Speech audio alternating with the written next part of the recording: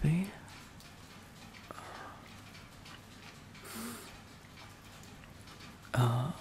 Are you awake? Is everything alright?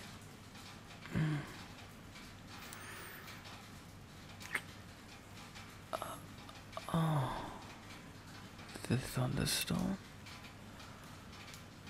Oh, yeah, it's pretty loud. It must be nearby. Oh, are you feeling nervous about it? Is that why you're awake? No, I'm not claiming that you are. After all, you're my big, handsome werewolf boyfriend, aren't you?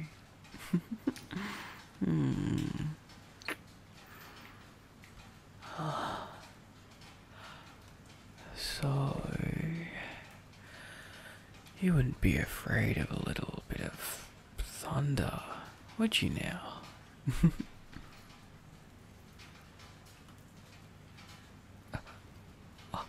Oh, puppy, I was only teasing you. I didn't mean to make you tear up like that.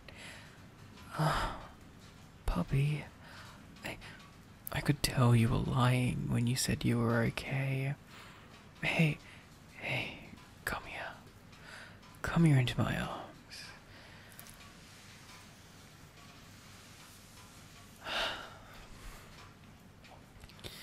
You don't have to act tough or big or anything like that around me, okay? Especially when it has to do with your feelings. I could tell you were just trying to put on a brave face about this whole thunder thing, but what if I couldn't? What if I couldn't tell? I'd have hated to fall back asleep and leave you to worry about the thunder on your own. Doesn't matter for what reason you're feeling nervous or afraid. I'm here to support you, okay?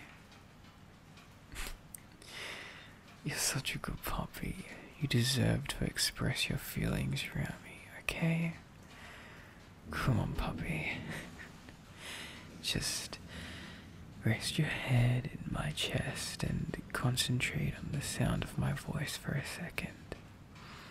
You have good hearing, so you should also be able to hear my heartbeat and feel my chest move in and out while I breathe. And I will stroke your head just for you, alright? It's okay, puppy. I can feel you. You're all tensed up and your breathing is really fast. It's alright.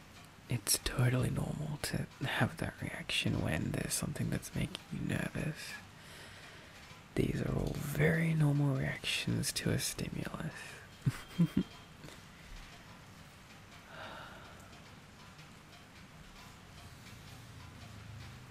You're doing a great job, puppy.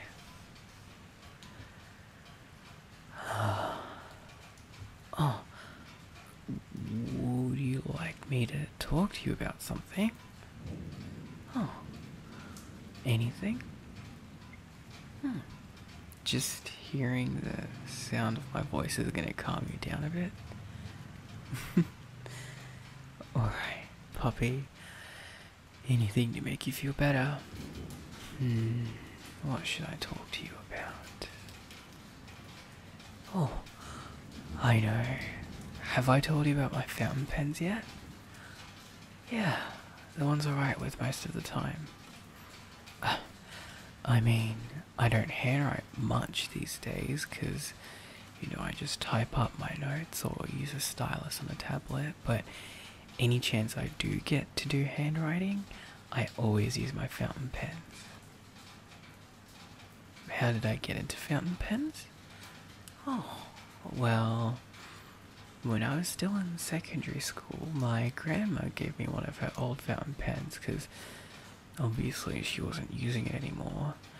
But it wasn't really in a usable state because she hadn't used it in so long, so I just kept it in a drawer.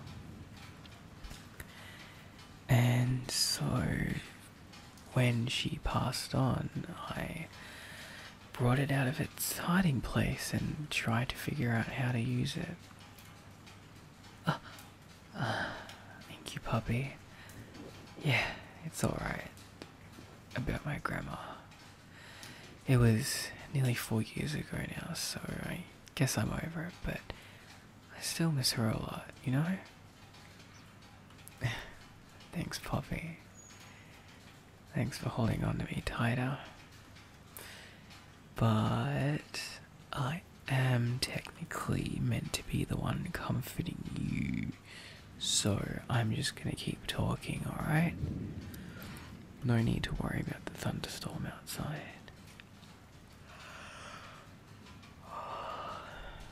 Goodness. Just concentrate on the sound of my voice and my walls, okay? Don't mind my yawns. Good boy. You're such a good boy. Oh, yeah. I know you're much warmer than me. Got higher body temperature and whatever. But I'm still helping you feel more warm and cozy anyway, right? Come on. I'll give you some head pats while I talk. So, my grandma's fountain pen wasn't really in a condition that I could write with. So, I had to do a bunch of research to figure out what I actually needed to do in order to figure out how to use it so that I could write. I found out that I could have paid like $200 to have someone else fix it, but the tools and materials themselves would have only costed $30, and if I wanted to buy a broken fountain pen to practice fixing, they, surprisingly enough, only cost like $15 a piece because, well, they're broken. So I was pretty set on learning how to fix fountain pens, but then I started year 12, and, you know, year 12 is really busy and difficult, and I still wanted to do my extracurriculars, so I ended up shelving the project. I did all the research, brought some, not all of the materials, but her fountain pen is still sitting there, broken. Though, I should say that the silver lining at least is that it's now sitting in a glass case. I managed to clean it up with some of the materials that I brought, so it's nice and shiny like it would have been 60 years ago when she first bought it. Yeah, it's 60 years old. She kept the box and it had the manufacturer's date on it. I don't think she actually remembered when she bought it though. Fountain pens really do last a long time. It's why people used to buy them as a lifelong investment. In like the 1800s and stuff, they'd just buy the one fountain pen and use it for a very long time. Oh, like, did you know the word for fountain pen in Japanese, manenhitsu, literally means 10,000 year pen? It's 'cause they're built to last for so long. Okay, maybe not 10,000 years exactly, but in Japanese that's just an expression for a very long time. But they really are built to last. Oh, and the second thing, though, is that she got me into fountain pens. Without her realizing it, I guess. While doing research on vintage pen restoration, I came across modern fountain pens for sale. Yeah, they still make and sell them. They're still really popular in places like Germany and Japan. I'm not sure specifically why, but brands like Pilot and Lamy make really good fountain pens that you can buy online or in some stationery stores. There was this really unique pen made by Lamy, this German company. It's called the Lamy Safari. This store was selling a limited edition version of this Lamy Safari. It's this beautifully deep purple color. It's called Dark Lilac, I believe. When I saw it, it was just so stunning. I had to buy it. It only came with the one blue ink cartridge, but you could also buy this equally magnificent ink bottle. And these ink bottles have a lot of ink, so they can last you a really long time. Only issue was the Lamy Safari and the ink bottle together, plus a converter, which is what you need to actually put the ink in the pen, were $80. I thought about my grandmother's pen, which realistically I wasn't going to be able to restore myself. So I bit the bullet and bought the Lamy Safari Dark Lilac. I used it in place of my grandmother's fountain pen, and I haven't regretted it since. I've bought a lot more fountain pens and ink since then. I don't know if you've seen that wall of ink up in my room, but those are all fountain pen inks. I've definitely spent way too much money on them. Hey, I'm responsible with my money, I promise. I haven't bought a fountain pen in like 2 years since I started uni. Don't tease me like that, puppy. Either way, the income I get from live streaming has not gone into fountain pens. Thank you very much, dear werewolf. I'm serious when I say that the money I get goes towards my living expenses. And of course, dates with my precious werewolf boyfriend.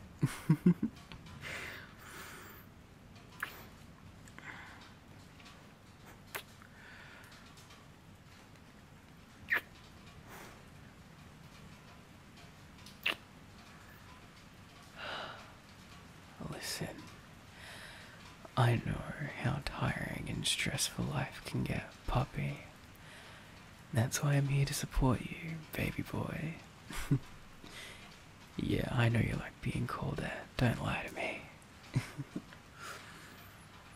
Even if it's just putting aside some time to get some bubble tea or snuggling inside with a movie and some snacks. I always like to make sure there's at least something I can do for you.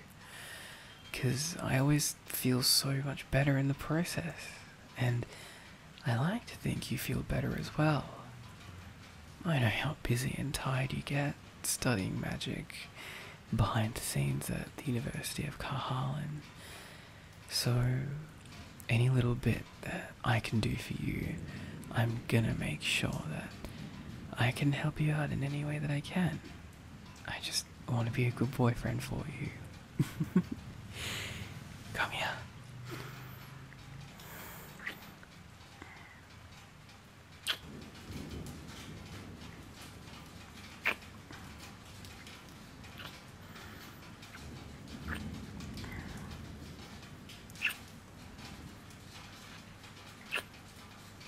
But, puppy, that also means you gotta be honest with me about your feelings. If you're feeling a bit nervous or a bit scared, that's totally fine. I just want you to know that you don't always have to put on a tough act for me, puppy.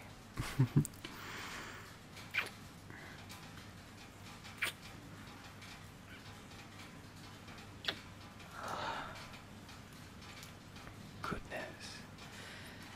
I can sort of feel that you're being a bit less tense. So, do you actually feel better? Oh, I'm glad. I really am. I don't know if thunder is quite going to go away so soon, but I can see those big puppy eyes struggling to stay open.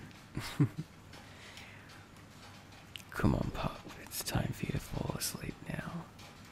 Be a good boy for me and close your eyes and wake up tomorrow well rested and ready to tackle the day.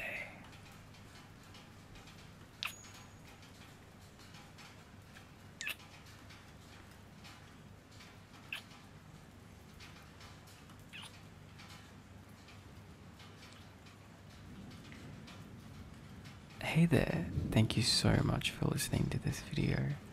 I'd like to give a huge shout out to my patrons, especially my Pack Alpha and my Avatar patrons, for supporting me and helping me make these videos. The featured Pack Alpha for this episode today is Wolfgar, and of course a huge thank you to my Avatar patron, The Buy Bread. If you'd like to support me in creating ASMR content and helping me get through med school, as well as get a bunch of awesome bonuses like age-restricted audios and early access to my videos, be sure to check out my Patreon, links below. I also have a Ko-Fi if you'd like to make a one-off donation that way.